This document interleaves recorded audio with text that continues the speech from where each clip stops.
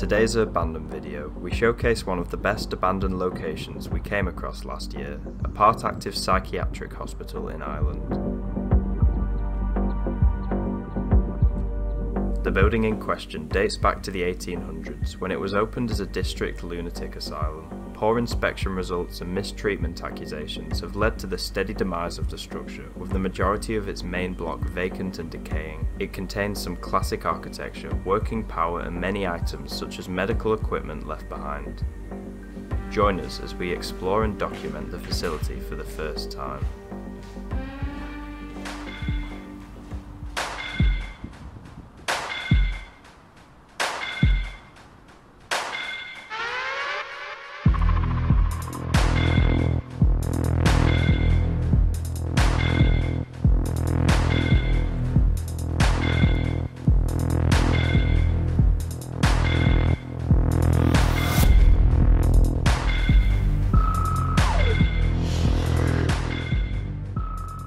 Remember to click subscribe and press the notification bell to never miss a video.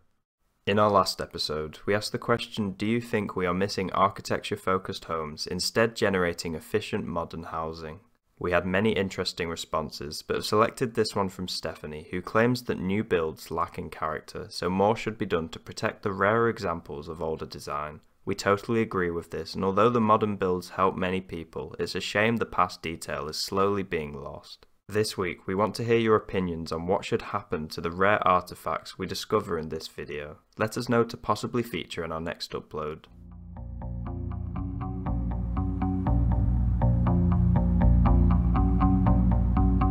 Midway through our summer trip to Ireland in 2021, we were in the area of this gigantic former asylum. Although we had never seen pictures of an abandoned interior, it was one we had noted as boasting potential, with sections apparently closed. When another plan didn't work out, we decided to take a closer look at the complex.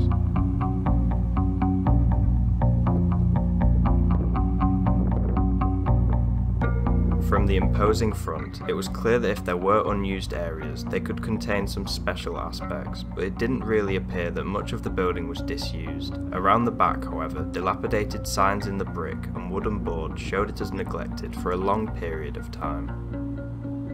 We luckily found a tight entry point, away from any of the active properties developed more recently, behind the asylum, and in little time we began wondering one of the greatest chance decisions we had ever made. Some sort of beeping going on. I think it's the fire alarm.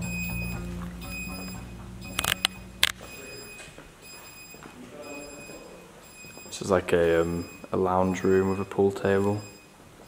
A lot of chairs. A lot of chairs. Still some bowls left.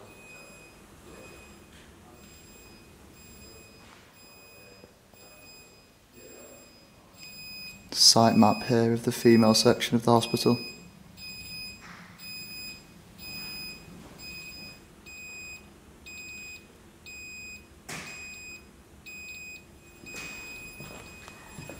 Wow, it really opens up here into an amazing, colourful corridor.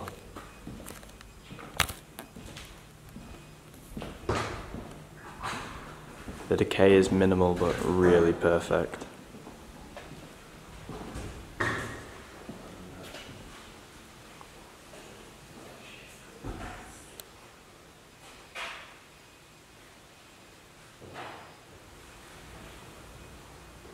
These are definitely cells with the peephole and the fact it's a really small enclosed room. Our early thoughts as we started a lengthy duration within the asylum were that we were going to be travelling over a back and forth of modernising and reverting architecture due to many additions to the structure over its 150 years of use. You can see some hospital beds up ahead. Just look to my right in here. Definitely not where it's supposed to be, but hydrotherapy bath. So much equipment. I've got such high hopes for the rest of this explore.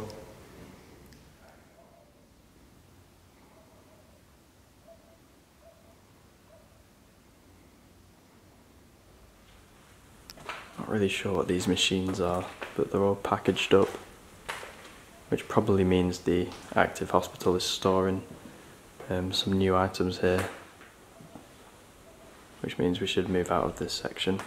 Seems like there's a visible path that people use, however the building is still very decayed. These unopened batches of equipment might also have been outdated and left in the space available in the disused parts. Nevertheless, we didn't want to come into contact with anybody at this time especially, so we briskly moved on towards the canteen. So much kitchen equipment. I think it's the most equipment I've seen in an abandoned hospital before. Yeah, it was such a massive place that they must have had to cater for a lot of people, hence why the kitchens are so big. Originally, the psychiatric hospital was constructed to accommodate more than 300 people, but this was probably expanded as wings were enlarged and the facility extended as a whole. Because of the sizable capacity, a huge food preparation region was necessary, suitable to manage all patients and staff. It is likely that the kitchen and canteen was mothballed as the structure's patient numbers fell dramatically. A much smaller set of rooms will be in place nowadays to host the depleted amount.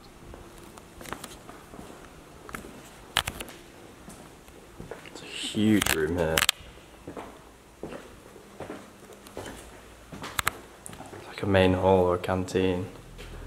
Oh my god, look how many beds. Oh my, I have never seen so many beds in one area before. This is bloody ridiculous.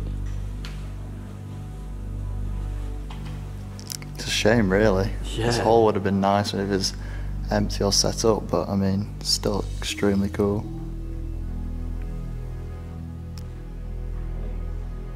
This was the hospital's hall, possibly modernised in the last 50 years. Its pillars and low-hanging chandeliers still maintained a grand appeal and operated to this day using the same power as the active blocks. As for the hundreds of beds, we figured they were being stored there from the live building, so once again we soon left this area. Later on we would speak to a worker through a window who told us that they had been sent from other hospitals only to be returned after the pandemic. The whole nativity scene here in statues. It's actually the second time I've seen it today in two different abandoned buildings.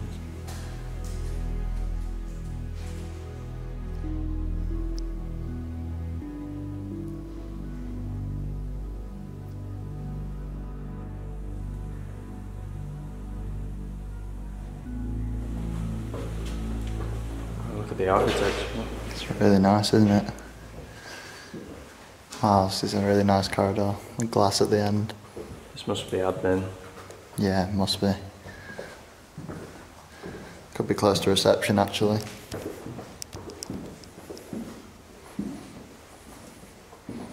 In fact, I think it's on the right here. Chandelier. Yeah, it's really nice. The name on the mirror as well.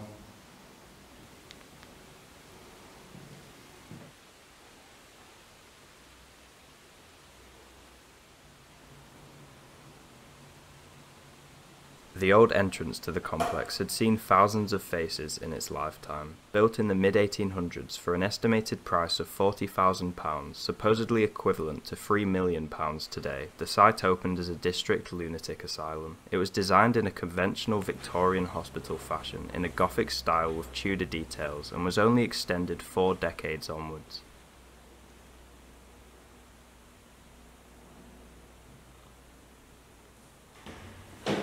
All these main building offices are locked, but here's an example of what one looks like.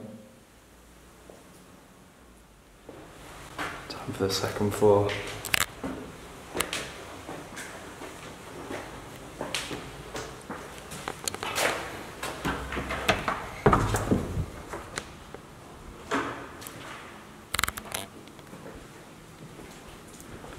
Damn. I prefer the colour scheme on this one, I think. It's more subtle.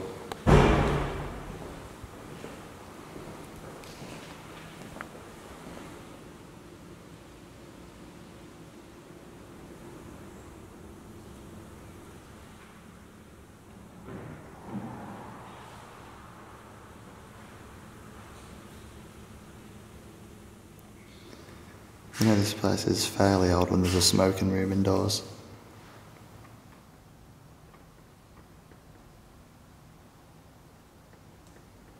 Upstairs, we started to feel a lot more comfortable in a naturally decaying, untouched setting. Clearly, besides few locations on the ground level, the rest of the floors were truly derelict and were beginning to offer some fascinating remains.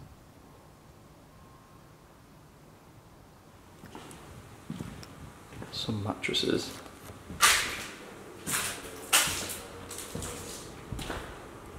Look at this architecture again. This is typical Asylum toilets. I'd be surprised if we don't see a bath. There's one. The lock on the door.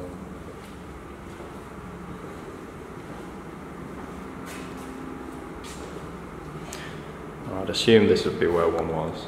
Sadly it's gone. Hopefully we'll find an intact one. And just give that classic Asylum bath scene.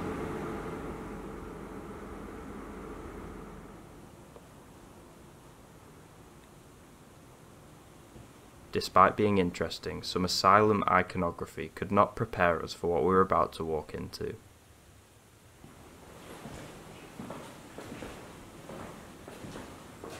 There's a ton of stuff in here. Oh my god. Wow. Skeleton in the corner.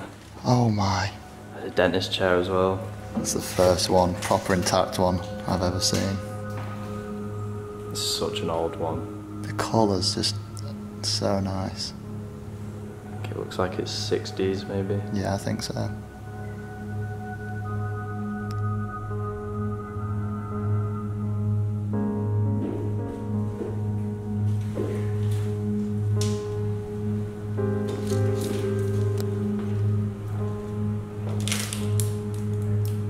don't even need to say much, just look at all this old stuff. The penny farthing does it for me. So much just to top it all off.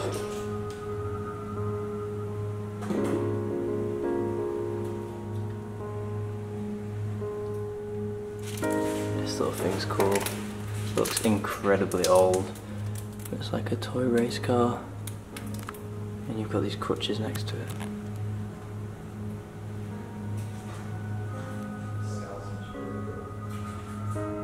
This room was the real jackpot for us. It seemed like anything rare had been stashed within what was actually a small canteen. Moving around the minuscule space, we attempted to get a closer look at every remnant that was gathering dust.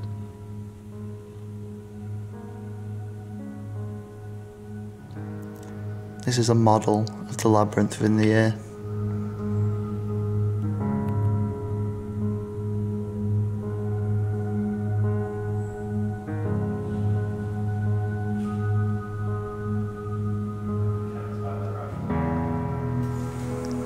You can tell this room wasn't originally purposed to house all this stuff, but even still, there's just mind-boggling array of items in here.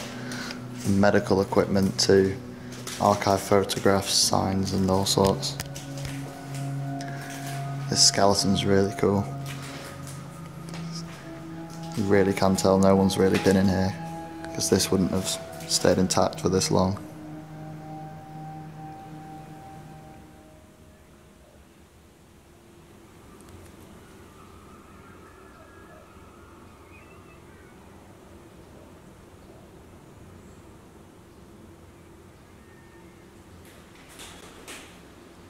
These trophies just left, it's very sad, but they were never kept by their rightful owner.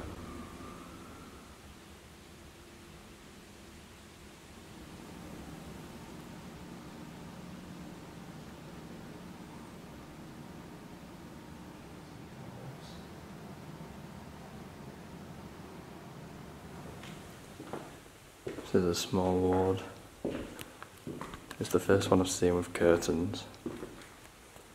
Over the years of activity in the hospital, a severe lack of care and mistreatment was common, just as it was a regular occurrence at most of the lunatic asylums of the time. One of the darkest recalls is that over 1,000 bodies of patients that passed away whilst residing in the structure were buried unmarked in the land surrounding it. Furthermore, many inspecting services had found the building inadequate to house people, outlining damp, peeling paint and poor sanitary facilities as some of the reasons why the site should be closed immediately. It was these factors that has caused the steady closure of the main block under a decade ago. I think this bit has been closed for less time. Seems to be much less decay.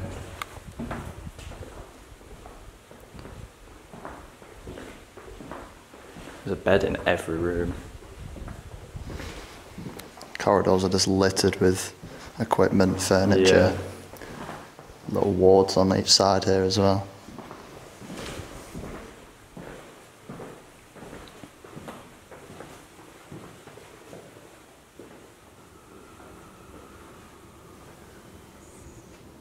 Each part comes to this central section that opens up.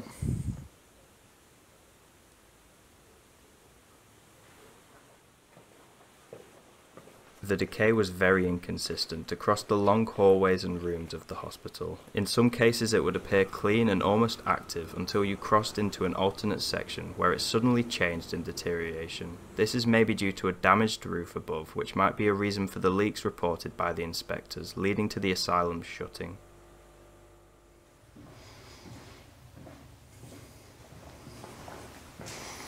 Some more wards here.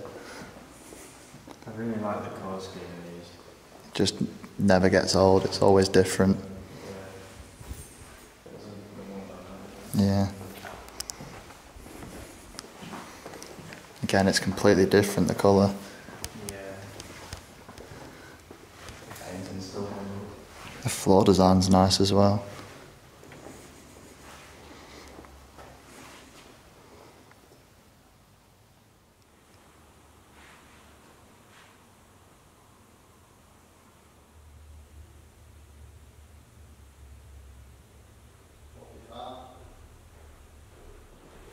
I like the arches.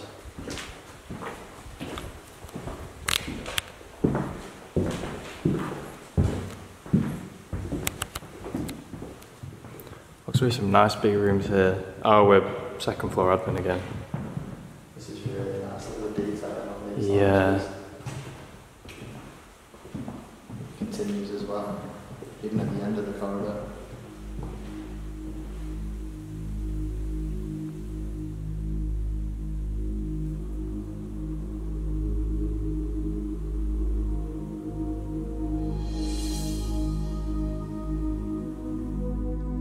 Decorative pine cones still in the fireplace.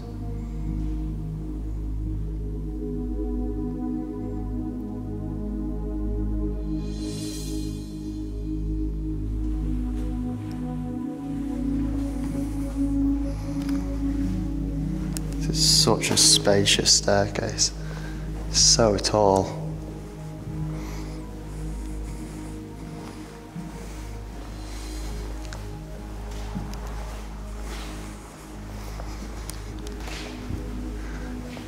This looks like a really nice corridor up here.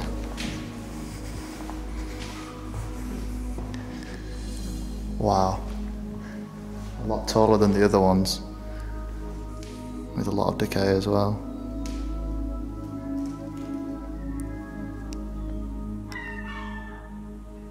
In the central point of the main building, the most ornate architecture could be found. Here it felt shameful to leave such a prominent and historical structure in disrepair, contrasting to a sense of justice for the dark factors that subliminally went on during the asylum's occupancy.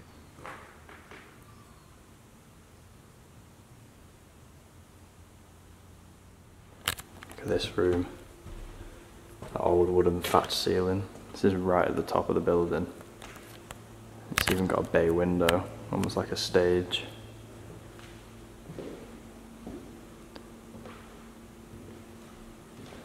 Wonder what they used it for.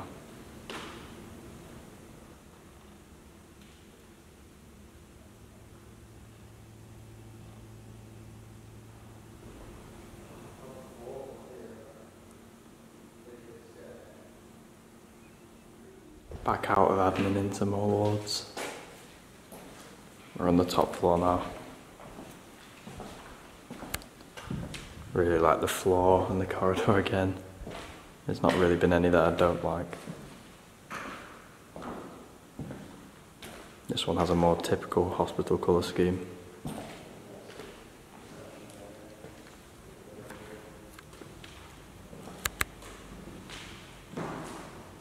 Finally reaching the highest story, there wasn't much of interest except for scenes of dilapidation, in comparison to the belongings and equipment left in every room downstairs. On the other hand, the concerns of electrical fires were high, with the power working more frequently than anywhere else in the complex.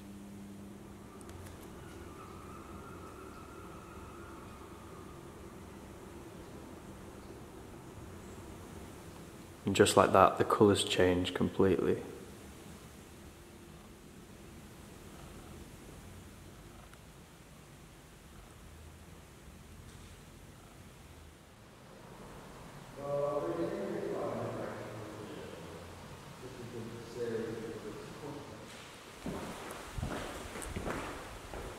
A chandelier. That's strange, just because we haven't seen any of those in the whole building. Here's some hydrotherapy baths. It's a nice setup.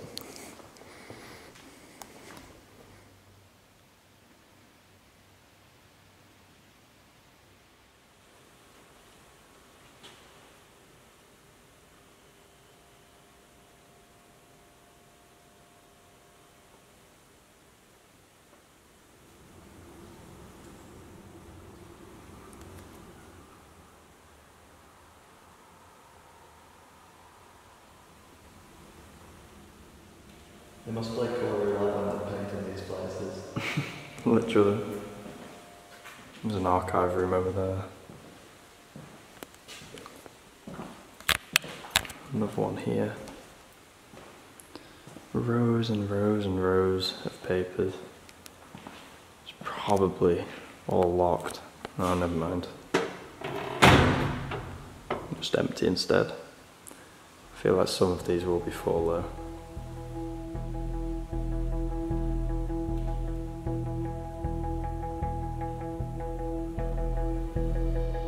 After completing the entirety of the massive disused psychiatric hospital, we headed off needing to find a place to sleep for the night.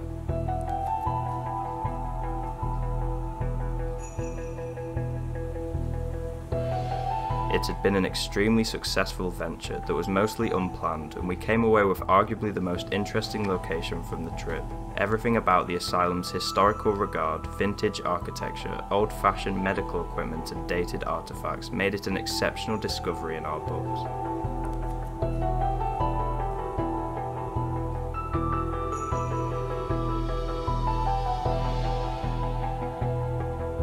Two active wards remain on the ever-changing site, opposed to a vast amount of the main block being out of function. We aren't sure what will happen to the abandoned regions due to their scale and proximity to a live medical service. For now they sit without real purpose, only to present a slight glimpse into the awful past of the treatment towards mental illness.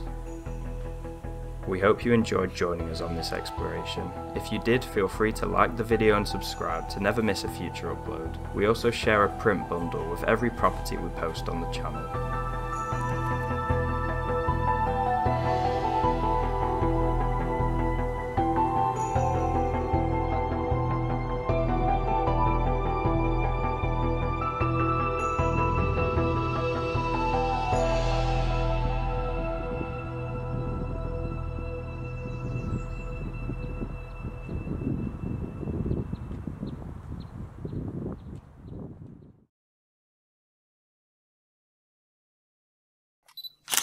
Here are some of our photographs captured at the abandoned asylum. If you like the look of them, check out our Instagram page in the description where we share images from our explores months before they are seen on YouTube.